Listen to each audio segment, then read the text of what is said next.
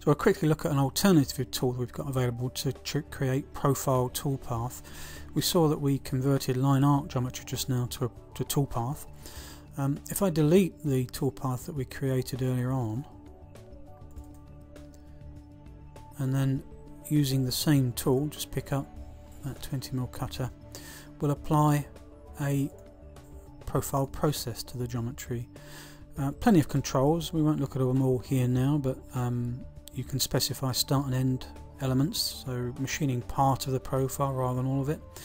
A wall allowance or a finishing amount on the profile, depth of cut and so on. So lead on, lead off, we looked at before. We'll put the same 15mm radius lead on this profile here. Depth of cut, we'll just type in 22. If we hit go to that now, we're going to get two passes, because with the depth of cut 15 and final depth 22, we can simulate that toolpath again. So we show cut it.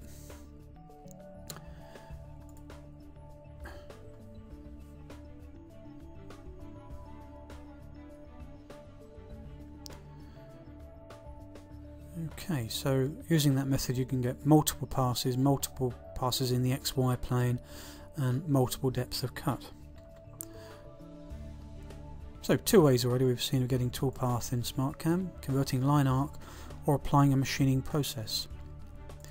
With the process, they're all regenerable processes, so any process that you create in SmartCAM, and there's plenty of them, you're able at any time to recall it, modify, recall, and perhaps if I put a small depth of cut to illustrate this one, a 5mm depth of cut, regenerate the process and accept it. So the regenerable processes, you can pick them up any time and change parameters and recreate the toolpath as easily as I've just done.